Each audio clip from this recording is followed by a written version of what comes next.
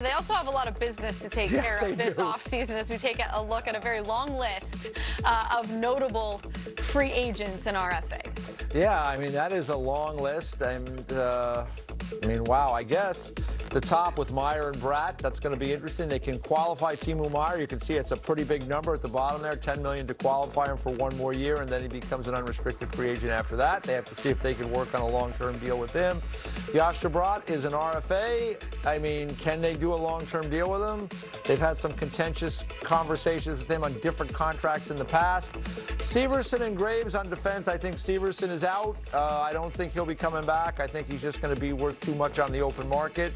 Ryan Graves is very, very interesting because he's someone that is, again, teams need defensemen, big, long, lanky defensemen. He might be looking for a multi-year commitment at a higher dollar range. And at the bottom of that list, Mikey McLeod played very well. So good. For the New Jersey Devils. Kind of, I think he's someone that could really become a really good third center somewhere. He was kind of a fourth-line center, but he might be able to be even a third-line center. He's got great speed. He's a former first-round pick.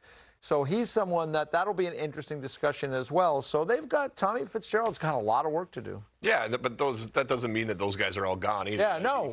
He's got to pick Most and choose. of them will be back. Yeah, and all of that salary up there is also salary that they can use because they've used it this year. And I think the fact that they did as well as they did this year, they look like they were having fun, and young group of guys, they play a fun brand of hockey. It's going to make players want to come back there. So that'll help anyway. The players certainly aren't going to be looking to exit unless they don't have a choice. Well, Eric Holla said as much, right? His post-game comments I thought were really interesting. He talked about how great the group is there, how much fun he had this year, how badly he wants to be back, how he thinks it's a special mix there. And Eric Holla has been on some competitive teams in the past, and it felt like a very genuine sentiment from him after the game last night. And I think that is a great indication of what they're building in that room with their core players. He's a great fit there, too, because they want to play a fast game. He's a fast player. He's got great speed. I think he was a good fit. That was one of those trades that really worked out great for everybody because Holla comes over from Boston, great fit in New Jersey. Zacha gets to go to a fresh start with the Bruins. I thought he played very well all year with Boston, so one of those deals that really worked out for everybody.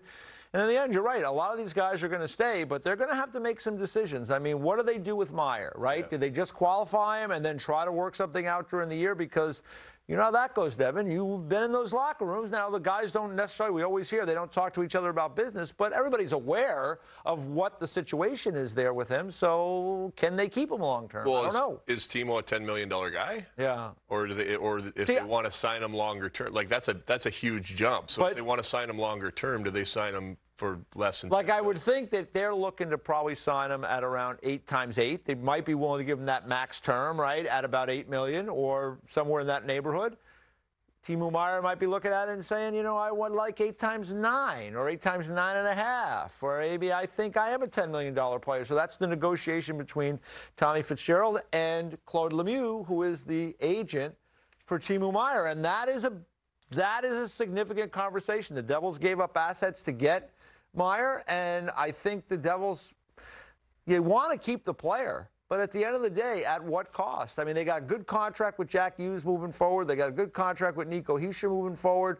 They are going to have some other guys they're going to have to pay more down the road, namely Luke Hughes. So, I mean, the dollars are what matters in terms of the cap, because it's great to have all these great players, but it's hard to keep them all under the cap. Well, I'm glad that's not my job. I know, That's right? all I can say. I'm just listening to you talk. Going, gosh, hey, I gotta ask an absolute headache. I got to ask Doobie quick about the goaltenders because Vanacek had a great year. I know everybody hates you know we're supposed to go to break. I know. I don't care. Vanacek had a great year, 33 wins. I was going to say something, but I was like, oh, we got to go to break. Yeah, but just quick on the goalies there. Well, I think it's exciting with Schmid coming in. Like this is an exciting thing for the team, and now you got. I mean, I think it's a no-brainer with Vanacek and Schmid next year, and Schmid playing more. I mean, this wasn't a fluke. Yeah. I love the way that he played. I loved what he showed in there, and I think this is a great situation.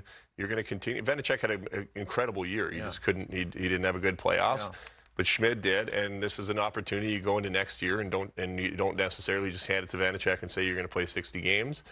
You let them both play, and if Schmid continues to do what he's doing and he takes over, then he takes over. And Blackwood probably on the out, you know. I got to imagine new opportunity. I don't see after that playoffs why you would look at anything other than Vanacek and Schmid as your two goalies next year.